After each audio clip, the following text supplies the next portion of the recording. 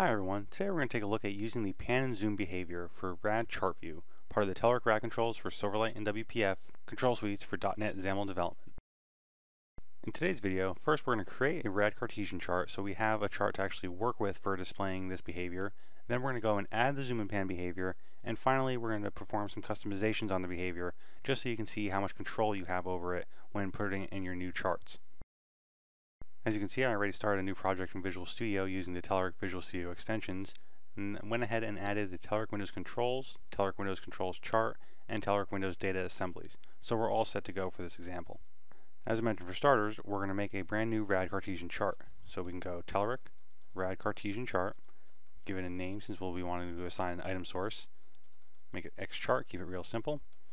And now the rad Cartesian chart is going to require a number of different elements. We'll step through them real quick since you can check out the Getting Started video for rad Cartesian chart, but then we'll come back and add the behavior and actually see how it interacts with the chart itself.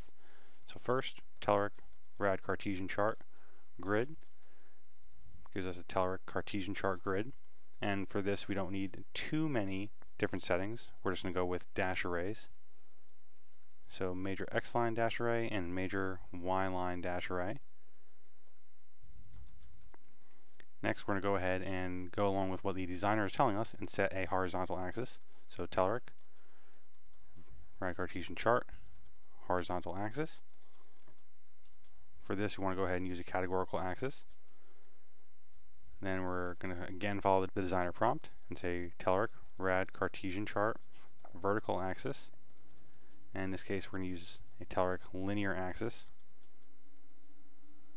And last but certainly not least, we want to add a data series to use, since Design View is telling us we need a series to display this data. So we're going to say Telerik.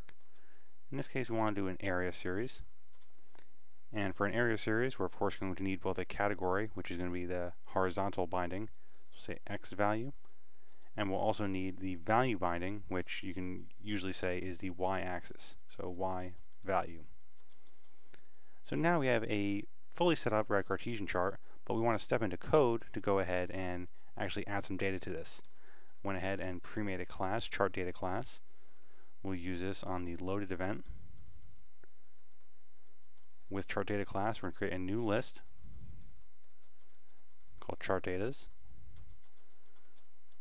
We'll need a random, just for making ourselves some points, and we want to do a for loop. And in this case, I'm going to do length 200. So we can say chart data class CDC equals new chart data class. CDC X value, this is an integer, will just be I, and CDC Y value will be new random, next double, and we'll say times 100. So we're going to let the axis take care of scaling, get the axis take care of all that stuff automatically, and you can see what we get out of the box. Of course, we want to add this to the chart data's collection, CDC. And last but not least, since we have that granular control over what data we assign to our different chart series, we'll say xchart series 0, since we only have a single series using index notation, item source equals chart datas. Now we have everything we need to actually display this rad chart. Wait for Internet Explorer to pop up, and we'll see our brand new rad chart view, rad Cartesian chart version, displaying in Internet Explorer. Now, as you can see, we plotted 200 data points. It's making the chart a little bit busy, so we can definitely do better with this. In order to accomplish that, we'll utilize the pan and zoom behavior. Now, adding this to your solution is actually incredibly easy. So we'll step back into the XAML, and now we'll scroll up. Just for uniformity, I always like to put the behaviors up before the grid or anything else, just so I know exactly where they are. So I'll go ahead and say Telerik, rad Cartesian chart, let IntelliSense help me out, dot behaviors. And now you can see we have a number of behaviors available, including pan and zoom, selection, tooltip, and trackball. This video is just covering pan and zoom. There's going to be another one coming up covering trackball, and down the line you'll see selection and tooltip get their own videos as well. But I'm going to go ahead and just use pan and zoom behavior. And there's two things I want to set here.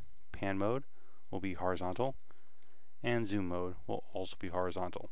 Since I don't have that much fluctuation in the y-axis values, I'm not going to set the pan and zoom behavior to utilize those, but I do have that option if you have a lot of data on both the horizontal and vertical axis. Now, with just adding these few lines of XAML, let's go ahead and take a look at what we can do with our chart view now. Hit F5 to run this, and our Explorer is popping up now. And now we can see all of a sudden we have that same very, very busy chart, but we also see this scroll bar at the bottom. And I can go ahead and move the scroll bar, and you see the chart itself is kind of stretching out. So now, whereas we were showing 200 points before, now we see 20 points visible on our screen. Or we can go way up and see, let's see, the labels are going to get a little bit cramped. There's about 100 points. But of course, that's just zooming. We also have the option to pan. So if we want to move across this data, we can see it all, again, live in the chart. And if I make that zoom range a little bit smaller so we can actually see the labels moving by, as we scroll, we see our labels go flying by as we move through these 200 points of data. But of course, one step better, if you don't want to use the scroll bar and just want to cue in on a very specific part of your chart, you simply click and drag to choose a zoom area. So I'm going to click, drag across the chart, and we've instantly zoomed to that area, and you can see the axes have all lined up and work very nicely with this. So of course, we've seen the Cartesian chart, we've seen the pan and zoom behavior. How do we go about customizing this? Well, there are two simple settings that you are definitely going to want to utilize, and this is mainly so that users don't zoom in to the point where you see a single data point, because especially on a chart with 200 points, that's not going to make terribly much sense. For this, we're going back up to the Cartesian chart declaration, and here we're going to set two things. One is going to be max zoom, and max zoom and the additional zoom property I'm going to be setting next are both sizes. So in this case, we're going to say 10.1 for our max zoom, and our initial zoom will also be 10.1.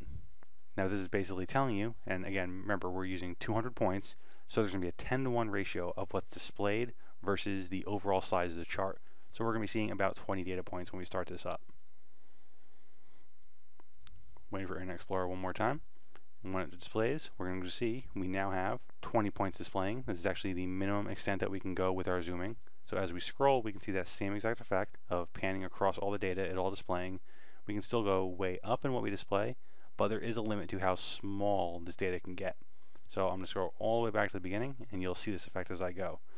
We move the right side of the scroll bar, and we can see we're going up to 60, 70, 80 points. But as we go down, I'm going to try and move the scroll bar down, and while the scroll bar is moving right now, you can see we stopped and topped off at displaying a minimum of 20 points, which is that max zoom level we are ready to find.